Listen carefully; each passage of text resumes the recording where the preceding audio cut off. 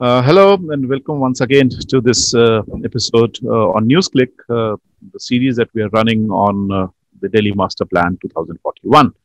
And today we have Mukta Naik, who is a fellow with the Center for Policy Research and also part of the MABI Delhi campaign. Actually, the organization, I would say, not just an organization, but group of many organizations and individuals that is spearheading this campaign for a more participatory kind of role for the master plan. So welcome, Mukta, and just for our viewers, I mean, just to recapitulate what we've been doing, we have actually tried to traverse the history of the master plans right from 1961, even prior to that. And then we've touched upon the social exclusion part. We've also touched upon mobility, and also the general trajectory of the master plan, especially post 90s. I mean, where the earlier master plans used to speak about, hey, we decided this, but we couldn't achieve. Okay, so let's again try to do something. But this, we are told, is more of a framework. And with Mukta, we are going to discuss, I think, something which is very essential, in fact, quintessential for the habitat. I mean, for the people to live in the cities. And we've seen how in just 24 hours, when the lockdown was announced, people couldn't stay. I mean, they just started moving back. One of the reasons, apart from the livelihoods that they lost, was actually the habitat. They didn't have places to stay. So, Mukta, I think you're the best person to talk to us on, what does the master plan offer? Does it offer at all? And what are the fault lines? And what are the gaps that should have been addressed? So, straight, I think over to you, Mukta, please. So thank you so much, Tikender ji and NewsClick, for the opportunity to talk about perhaps one of my favorite subjects on earth. Not because I've done research and I want to sort of blow my own horn, but because I think shelter and habitat issues have been pressing issues the world over, and the fault lines have appeared the world over during the pandemic, especially if you think about the kind of agitation that's been happening around rent. Where tenants are being evicted, tenants are not being able to pay because they've lost their jobs. And those conversations, global conversations, are reflected in the Indian context in interesting ways, because we have such a high level of both work informality as well as housing informality. क्योंकि यहाँ पे बहुत सारे लोग जो हैं वो unorganised sector में काम करते हैं और कच्ची बस्तियों में या अनप्लान्ड एरियाज में रहते हैं, तो शायद उनकी ये जो लाइवलीहुड और हाउसिंग की इश्यूज कंबाइन हो जाते हैं और प्रॉब्लम और ज्यादा बढ़ जाती है. So that's the kind of situation context that we are sort of entering in with a very top down instrument like the master plan. Its top down by design. So that's sort of the tension that we are working with here. So yeah, go ahead, Mukta. I mean, fantastic. I mean, you brought in. I mean, I'm glad that for the first time hearing this housing informality. Also, I've been also talking about for informality in the workplaces. So please go ahead. What is it that the 2041 offer? But I mean, maybe later I would like to ask you this question once you finished off your presentation. That this working informality has actually also given a kind of mirror to the top down planning process, that hey, you couldn't construct, but we have done it for ourselves. Okay, so I mean, how do you take it? But later maybe. Oh, absolutely. I think I can bring that comment of yours into the conversation. So this is so like I said, the master plan, I'm trained as an urban planner. So urban planners are trained in a very technocratic way. They're trained to see the map of a city and sort of block areas of the city into various zones. So that's what a master plan, a traditional land use plan, does. And that's what's been the trajectory, as has been explained in earlier episodes, in Delhi especially, where the Delhi Development Authority basically assigns land use zones to various parts of the city. Unfortunately, the government has been sort of responsible for the supply of affordable housing for many, many decades. And it kept falling back on the targets that it set for itself. So over decades, we've had a situation where people, working class people who either come into the city or have been living in the city for very, very long, have had to make their own housing, just echoing what you just said. So they have made occupied land. It could be public land. In the case of Delhi, it's a complex, sort of landscape of land ownership itself, because there are many, many public agencies owning land. It's not just the DDA, it's the Delhi government, it's the railways, it's PSUs, it's many different, army, the cantonment, for instance, so forest land. So many different kind of public agencies own the land into which slums have come up. Also unauthorized colonies, which is a big, big part of Delhi's housing landscape. And these have come up not so much because they have illegally occupied government land, but because they have built housing in a place which was not designated for housing. So at the time that they came up, the land was agricultural, and somebody plotted it and built housing on it. So there are many, and then there is a third type of sort of unplanned area, which is the Lal Dora area. Which are urban villages, the city developed, and the Abadi areas of the villages remained in a sort of neglected state as the agricultural land were urbanized, acquired, and sort of converted into the Delhi that we know today. So you see the Munirkas and the Shahpur Jats of the world coming up. In 21st century Delhi, these areas, the Juggi Jhopri clusters, the unauthorized colonies, the Abadi areas in the Lal Dora areas, actually supply the majority of affordable housing, whether ownership or rental, in the city. And that's the reality that the plan is now coming into. So they have this situation where you're making a plan for a city where much of the land is already developed, whether planned, unplanned, legal, illegal, उसमें लोग रह रहे हैं, जमीन already occupied है, people are already living in those places, and now you have the not enviable job of making a plan. So it's not empty land जिसमें आपको रंग भरने हैं, it's occupied land. So that's what the master plan is dealing with. So there are two paths when we come to the housing issue. Please. Yeah, go ahead. The master plan. One is the use of the new housing. So the use of what is imagined as vacant land for housing. And this demand is largely envisaged to be supplied from what the plan is terming land pooling areas. So these are areas to the north and west of the city. If you look at the land use plan, you'll see sort of a belt to the north and west of the city, which is envisaged as being to be land pooled in a policy, via a policy that was already developed before the master plan came into being. So the master plan is riding on this land pooling policy.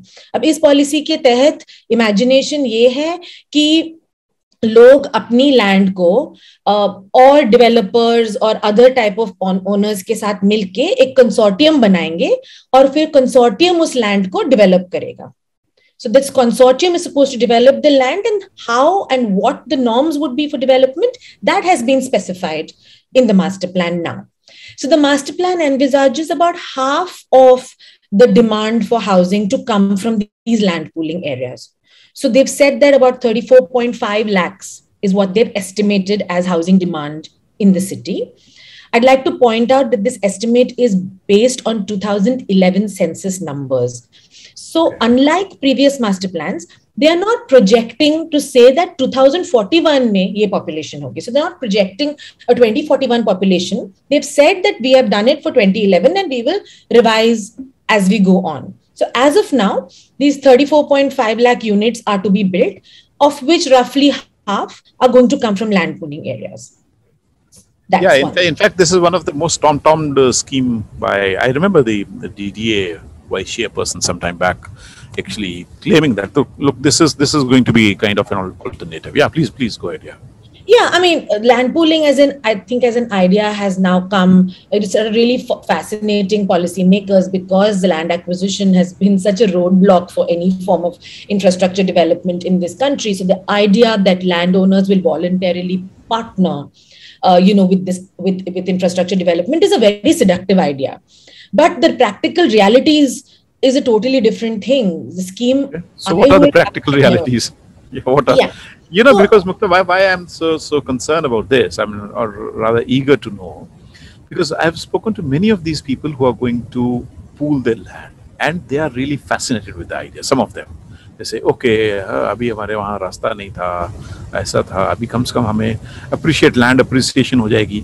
But then another contradiction that gets brewed is with the houses that are going to come up on this land, would that cater to, the working people who are flooding the city?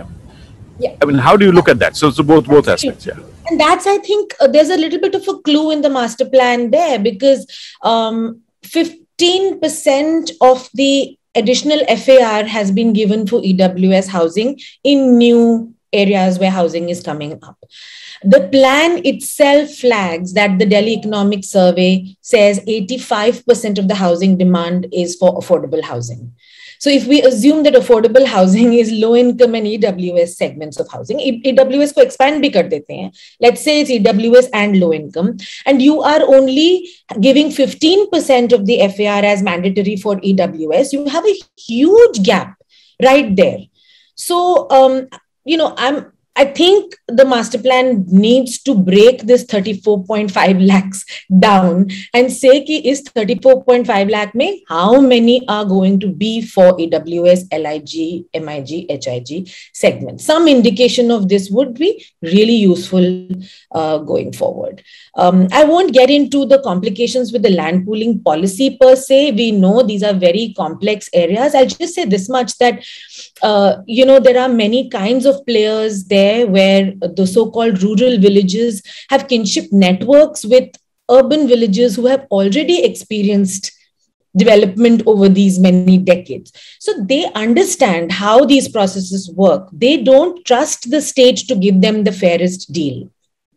They may not have the power, the ability to negotiate with large developers. There is a lot of inequality within these urban villages in terms of, larger landowning and smaller landowning.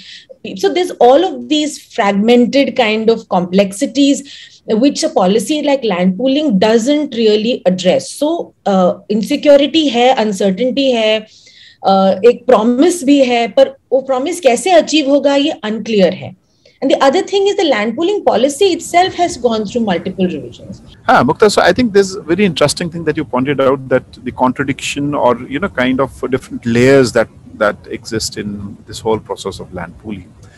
Well, all that said and done, but I think what is also important is that earlier what the DDA used to do, like for example, they used to, do this process of constructing houses, and then handing it over to the EWS sections. But don't you think that activity has been abdicated? I mean, that responsibility kind of stuff has been completely abdicated now, left to, it's sheer market forces. Don't you think so? It's something to that. And if Absolutely. that is so, if that is so, what should be the alternative? I mean, what is it that we are looking at? Right. So I think, yes, it's sort of tilted to the other side. And we know that from the experience, and this is not new in India. I mean, we have been seeing that the national housing policy moved into this role of facilitator instead of provider of housing decades ago, in the 2000s. And we've seen how it's played out through India, where the gap between the supply and demand for the affordable housing sector, and when I say affordable, I'm not talking about 30 lakhs per unit. When I say affordable, I'm talking about people, the poor who need homes. The gap between the demand and supply there in the formal sector, in terms of formal supply, has only increased over time. So yes, I think to say that the DDA should be building homes for the poor is also something that I'm wary of, because it wasn't very successful in doing so when it was supposed to be doing it. So where are we right now? So I think there is some mid path that we need to follow. In the case of Delhi, there is actually a lot of public land that is held by a host of different kinds of public agencies. So I think there is an opportunity there to take a mid path where, yes, you have your reservations. Maybe you can increase the 15% reservation that private developers are making to a 20 or a 25 if you can push that a little bit, but also complement by making public lands available and incentivizing public agencies to use that land towards housing. That's something that there's been a lot of hesitation around doing that, which the maybe Delhi campaign and I'd say there that this is not an opinion of mine, but because the campaign has spent 3 years sort of talking to groups, working class groups, unions, collectives, Basti dwellers associations across the city, this is something we can say with some confidence that sort of land reservation and commitment is required. To give you an example, there is a mandatory reservation of 10% land required for green areas in the master plan. And the master plan says you need to reserve it, you need to hand this over to the DDA. So something similar needs to be done, because without that, so there has to be basically a collaboration where if whoever is developing it actually earmarks land, and either it hands it over to a public agency to develop, or there are norms for a public-private form of development.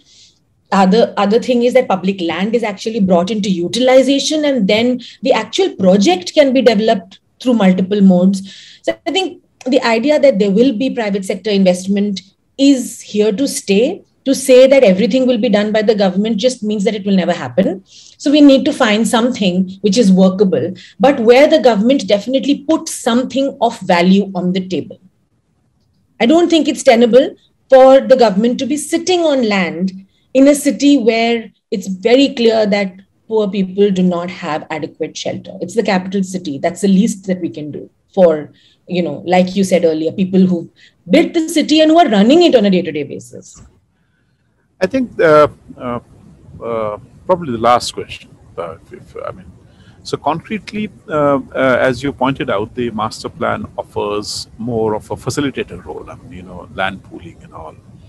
And we don't, but the master plan also speaks about TOD, transit-oriented development, and TOD is not just mobility; it is also housing.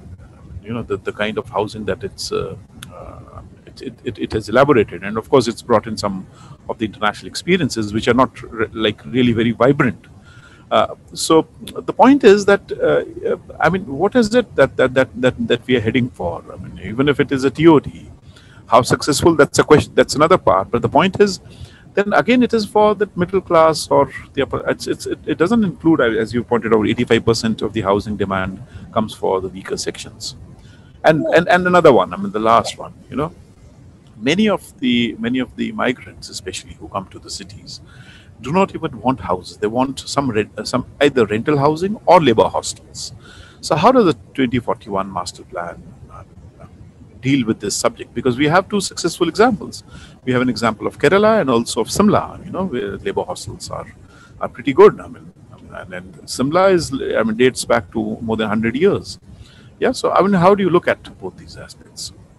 Yeah, I'll actually take the second question first. The plan actually does make a departure from previous plans in giving rental housing adequate sort of importance. It's not very clear on how and what and how much, but there is definitely a tilt towards providing more rentals. So there's a lot of there's land reservation in industrial areas, planned industrial areas for worker housing. There's also sort of language in terms of working women's hostels, labor hostels. So these things have been mentioned in the plan, and that's something that we should appreciate. In terms of rentals, there's been, I just have to bring in one other major shift that the plan has made. It has brought in this word regeneration across the board. Note that they're not saying redevelopment. They're not saying renewal, which are loaded terms because historically they've been used in India in particular ways. They're using this new term called regeneration. And they are imagining that parts of the city that are dense, crowded, have multiple problems, can now be regenerated either through amalgamating plots or through, RWAs demarcating their areas and coming up with new plans. So again, there is a role here for investment, for private sector to come in, for all of that to happen. And there's also an as-is mode where regeneration means just improvement of facilities. But it is not kind of, neighborhood committees developing that plan. It's not like that. It is. I mean, the neighborhood committees are very much at the forefront. Of course, the processes have not been outlined in the plan, but if we see how the trajectory has been, that's the imagination. The unauthorized colonies conversation in Delhi is very interesting because it's a very political conversation. It's been an electoral issue for decades in the city. And in 2019, there's a regularization act that the central government has brought in, which they've been trying to push with not the best uptake for the last couple of years. So the master plan actually comes in endorsing that sort of pathway of development. But to come to your point on rentals, they're also saying that these are areas where a lot of rental housing can be created when the regeneration happens. So the imagination is jab regeneration hoga, tab rental housing create hoga, or fir, so there's, and also then there is the affordable rental housing complexes scheme, the public rental housing route, which is also mentioned in the plan. So two avenues of rental creation have been mentioned. There's a third sort of new typology of housing called small format housing, which is 60 square meters and below. It's not very clear whether this is affordable or whether it's 60 square meters. 60 meters square, you're saying? 60 meters square is not small. Yeah. Yeah, under or below. Yeah, we've been offering 25 meter square houses too. That's true. I think there's been a lot of pushback on 25 square meters also. So I think but there's no clarity that this is affordable housing. But there is a push to sort of urge everyone to make housing that is more accessible to a larger cross section of people. And I think we should also acknowledge that middle income housing is also a problem in the city.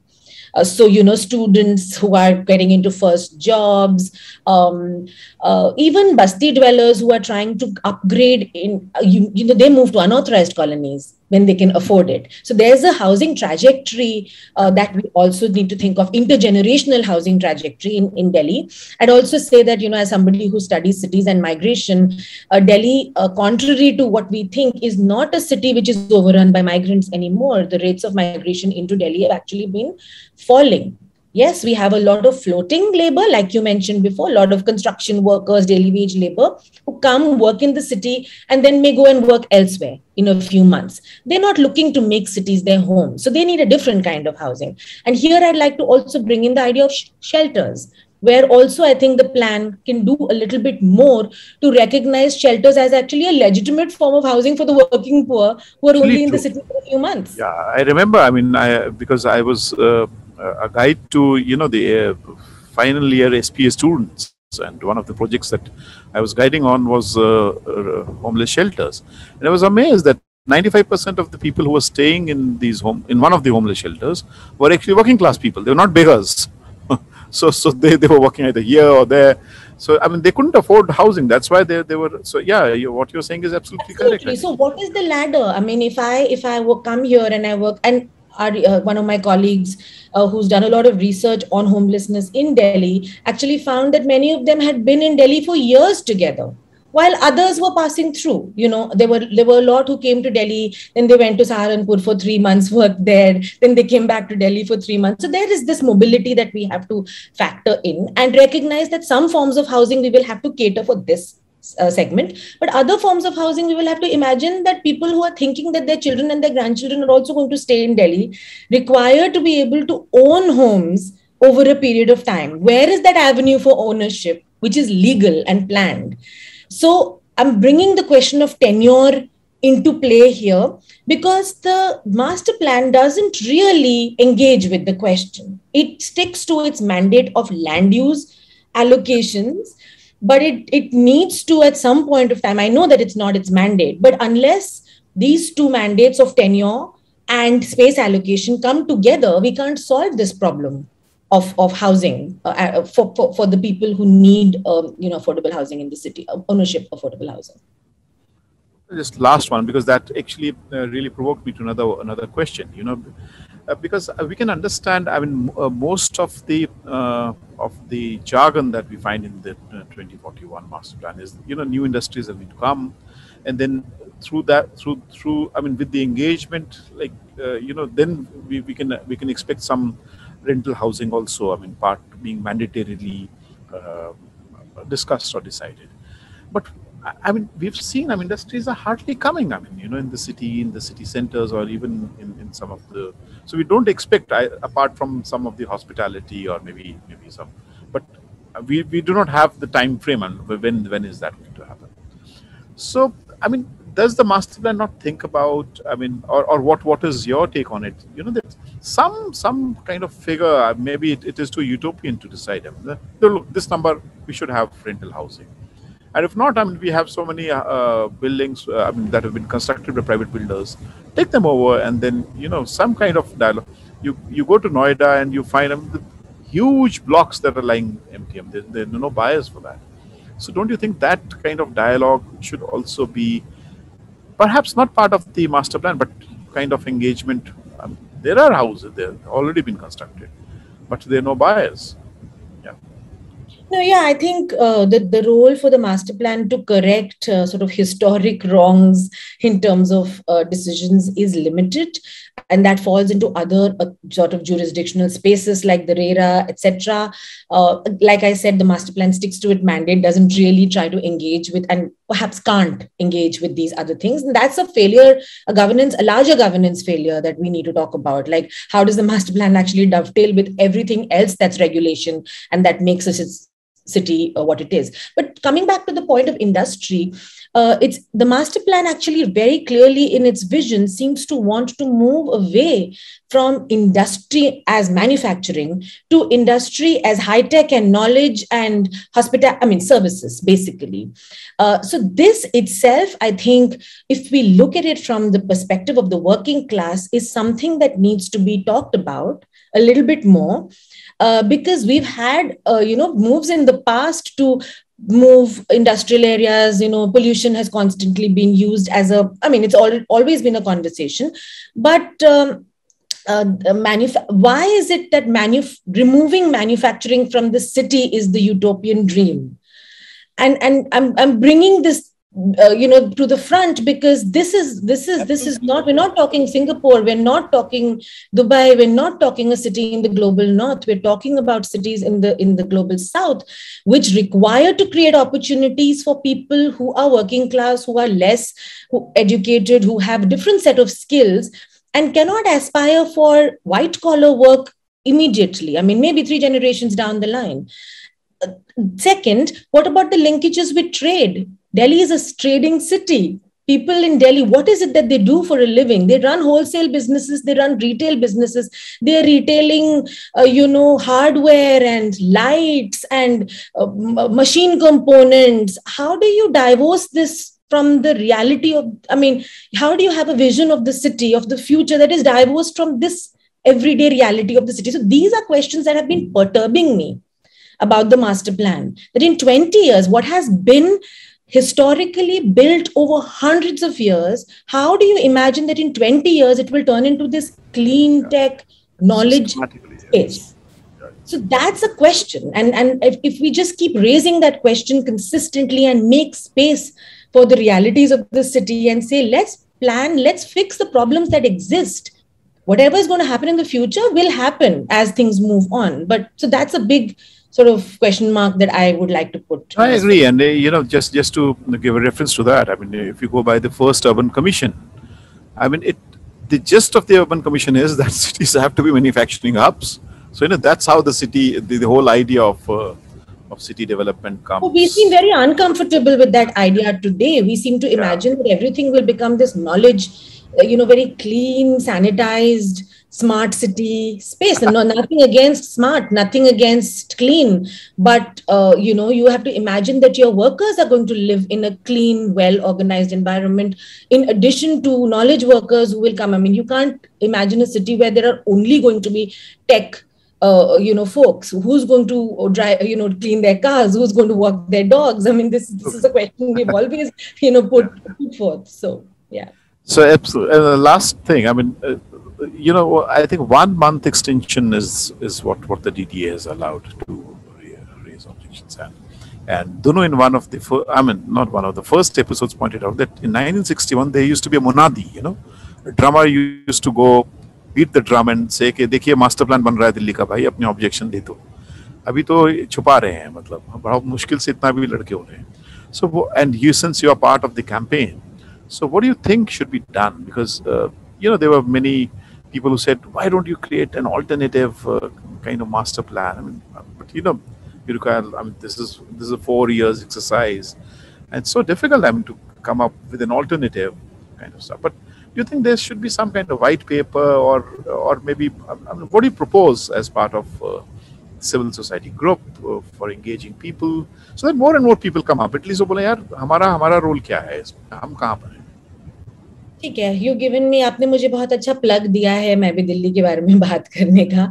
तो इस वक्त क्योंकि हमें 30 दिन extra मिले हैं, this window that we have got, which DDA I think was very gracious in recognizing that there is a shortcoming in terms of engagement, is actually being used by the campaign to do basti meetings, online, offline, in bastis, 10 people, 12 people at a time. And you can imagine in COVID, because we can't have a large public meeting, it's that many more meetings that we need to do. But that's being done, where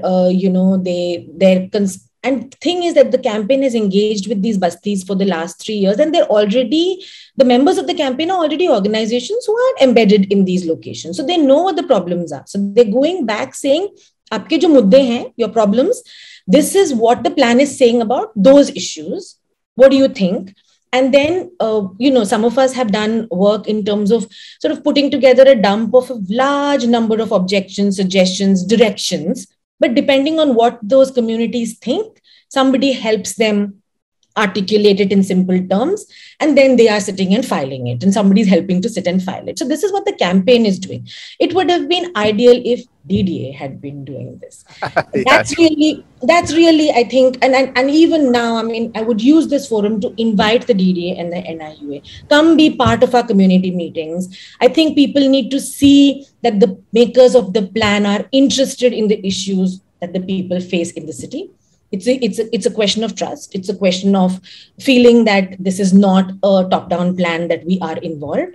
So that's an opportunity that they have, and they should take it. Public meetings that the DDA organized were great, but as we all know, there is a digital divide. Public meetings are not online. Webinars, webinars are not enough. They're not even public meetings. We have been assured that once the objections and suggestions are filed, there will be more sort of meetings to discuss once they organize what comes in through this process. But a lot more engagement can happen. I'm appalled that in this city, even middle class people, they don't know what the plan is and how it's going to impact their lives going forward. And that's not okay, especially in a capital city, which has so much to offer. I mean, from your background has Jama Masjid on it. It has, heritage. It has, this huge expanse of long history of different kinds of cities being built here, and people don't seem to have that sense of the city. So I mean, there was so much opportunity to engage, which the plan could have taken up. I think people in Delhi feel for their city. There is a lot of feeling for Delhi, which was untapped in terms of participatory processes. Thank you, Mukta, speaking to us. And I think that's very, very important. I mean, as far as engagement with people is concerned, all the best for maybe the Delhi campaign. Thank you so much.